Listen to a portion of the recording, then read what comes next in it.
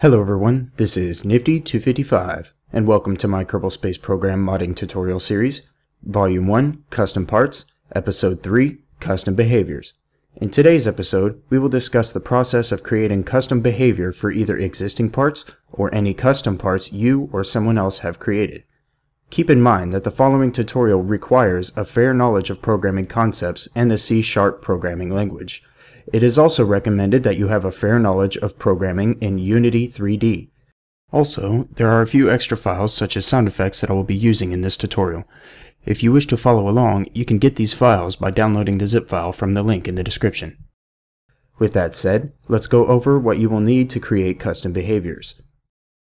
The first and only program you will need for this tutorial is Microsoft's Visual Studio.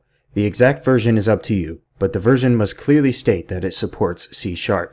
I will be using a version that was created before the entire Visual Studio suite was combined into one program.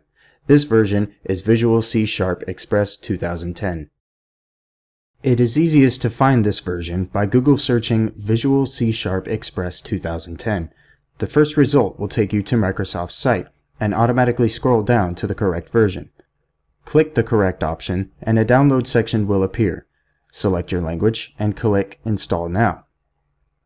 After installing, the program will ask you to register the product. This is free and does not need to be done immediately. However, if you continue to delay registration past 30 days, the program will stop allowing use until registered. Once you have installed and started your version of Visual Studio, you will be greeted with a screen similar to this. From here, you can create new code projects or open previous projects. We will create a new project. After clicking said option, this dialog will appear. In order to create a mod for Kerbal Space Program, we must select Class Library. Choose your name for the project at the bottom, which will typically be the name of your mod, but keep in mind that the name here must be without spaces or special characters. I will name mine Tutorial Mod.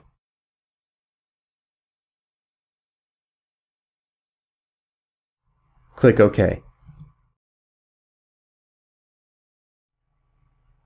After the project has been created, we must next add a reference to KSP's code library. This is what allows partial access to the game code, and by extension, the ability to affect the game. To the right of the window, you will find the Solution Explorer. Right-click on the References entry and select Add Reference. This window will appear. Navigate to the Browse tab if you are not there already, and then navigate to your KSP game folder. It doesn't matter if you use version 0.23 or 0.23.5, as the code we are concerned with hasn't changed. However, if you want your mod to be compatible with 0.23, you must use a 0.23 install. I will be using a 0.23 install myself for this tutorial. Once you are in the game folder, open the KSP data folder, and then the Managed folder. Select Assembly Sheet C# DLL and also Unity Engine DLL by control-clicking. Select OK. Your project now has limited access to the game code. Next, I'm going to briefly explain a few concepts of programming. Firstly, we will discuss inheritance. In programming, inheritance is the concept of one class inheriting the variables and functions of another, such that the inheriting class becomes a more specific version of the inherited class. This helps reduce the amount of code written when you want to define multiple things that have a few things in common and yet have a few differences. Here is an example. In programming, these two vehicles have a lot in common, such as the fact that they both have engines, wheels, weight, maximum speeds, acceleration, and plenty more. So we could define a general class called vehicle. But since there are differences between the two, we have to create two separate classes that specify the differences and yet still have the common attributes of a vehicle. This is done through inheritance. Next, we have overriding. In the example above, the vehicle class would have a function called reverse, among others, since for all intents and purposes, all vehicles can be reversed. This function would perform most of the processes needed to begin reversing the vehicle, but there are some other things you might want to add on, such as a reverse safety device which would beep while in reverse. In this case, you can override the inherited classes, or base classes, reverse function in order to add that device. But be sure that when overriding, you also call the base classes function in your override. Otherwise, the code defined in the base class will not execute. Of course, this can be intended, but not in this case. Now that those concepts are understood, we can make a basic custom module. The module I will be making will monitor the heat levels of all parts and sound an alarm when at least one of them reaches 90% of its maximum heat capacity. Given that, the first step is to rename our first class to something meaningful. Be sure to rename both the code file and the class name. I will name mine Module Heat Alarm. The next step is to inherit the class Part Module. This causes our class to become a module. To inherit a class, simply add a colon and the name of the class you want to inherit to the line which defines our class. Now I will go over a few things that our inheritance has opened up for us. Firstly, we have now gained the ability to access the part this module is attached to, and also the vessel this module's part is attached to. With access to the parent part and vessel, it is easy to perform all sorts of actions, such as exploding the part, controlling the vessel via autopilot, or even gaining access to other parts and interacting with them. Secondly, the inheritance has made a few functions available for override. We will only discuss the most important and commonly used functions. Here are the available functions. The onAwake function is only called once, during the loading screen. This is best used if you need to define a single static variable that will be used by all instances of your module. The onLoad function is called once for every part when it is either created or loaded. The argument passed contains all the information that was read from the config file about this module. This can be used to load custom variables. The onSave function is called when the game is saved to let the part save persistent data. You would use this to save custom variables. The onStart function is called every time onLoad is called, just after onLoad. This is where you would establish connections to other modules, parts, or vessels, because it is guaranteed that once this is called, everything else will at least have been created. This is important because errors will occur if you try to access things that haven't yet been created, and the onStart function is the earliest point at which everything is created. The onUpdate function is called every time the game updates. When the game updates, the vessel tells its parts to update, which in turn tells all the attached modules to update. This function is typically where most of your module behavior will go. The onActive function is called whenever this module is activated. A module is usually only ever activated by staging. If your module is set to run from staging, your module will call onActive once its stage has been activated. This is how decouplers work.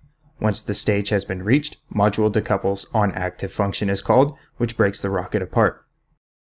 The getInfo function is used to add information to the editor window while hovering over your part. There's a specific formatting syntax in use that I discovered that I will talk about later. The last thing Inheritance to Part module has opened up is the ability to create custom fields, events, and actions. Fields are variables in the code that can be automatically saved and loaded from the part's config file, whether they are defaults for a ship in the editor or specific variables that can change in flight.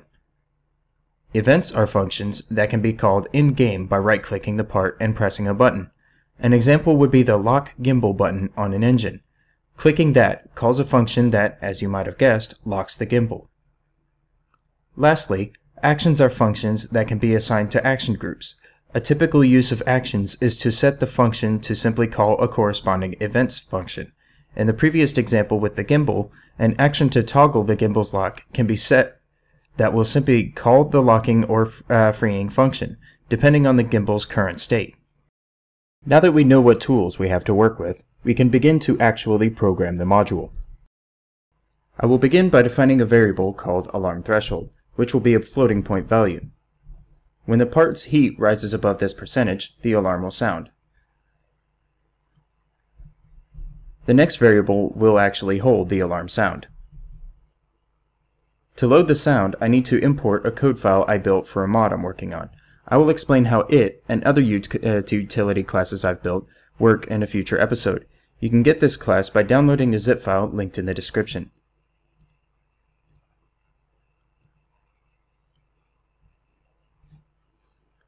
I will now load the sound in the overridden onStart function.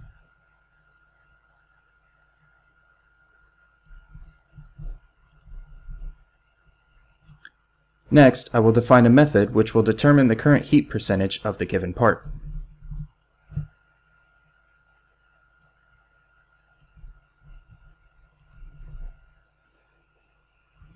Lastly, I will override the onUpdate function to include a check to see if any parts are too hot.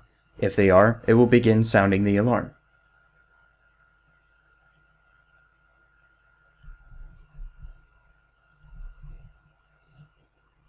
Once you are finished with the module, it is time to build the library file and test it out. Press F6 or click the debug menu and select Build Solution.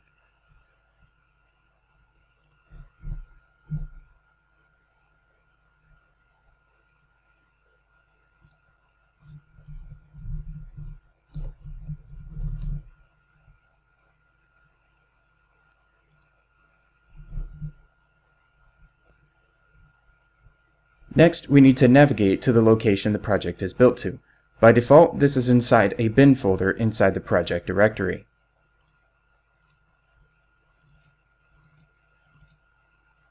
Open bin, and then release. There should be a bunch of DLL files here. The one we built and are interested in is named whatever you named your project. I named mine tutorial mod, so the file I want is tutorialmod.dll. Copy this file. Now we need to set up the location in which we will paste that file. Navigate to your KSP install location. Open the game data folder and create a new folder. Name it the name of your mod without spaces. Inside that, create a folder named plugins. Paste the copied DLL file to this folder.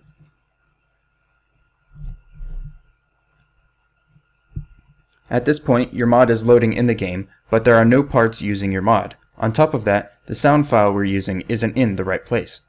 Go back to your mod folder and create a second folder called Sounds. Place either my sound here or use your own. Lastly, we need to add the module to a part. For the sake of simplicity, I will be using the part I created in the previous episode.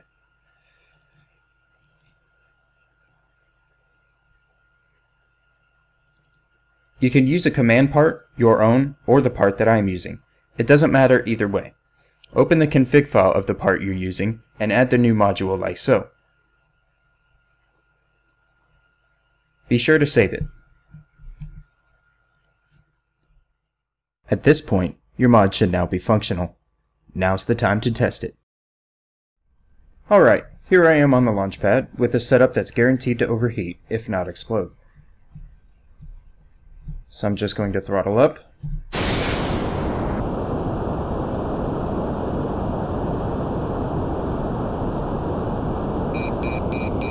And as you can see, the alarm sounds whenever the part reaches the temperature threshold we set in the code. If you're having trouble getting the needed temperature for testing, try temporarily lowering the threshold in the code. Just remember to rebuild the DLL and copy it over to your mod folder. That's it for today's tutorial. Thank you for watching, and if you'd like to see more tutorials, please do leave a like or a comment. Also, stay tuned for a few more episodes on how to create custom modules. But until then, this has been Nifty 255.